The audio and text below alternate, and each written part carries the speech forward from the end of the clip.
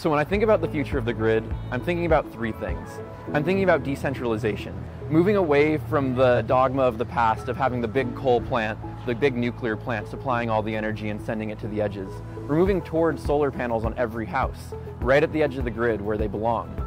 Second, I think of security.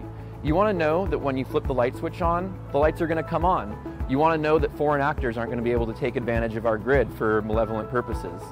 And third, I think of automation.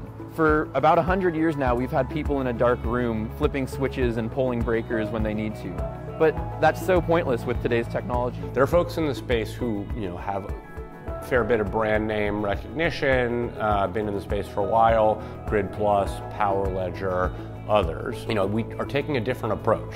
I think commend them on doing some interesting work, and they may be able to build scalable businesses, but we don't think settlement in energy markets is broken.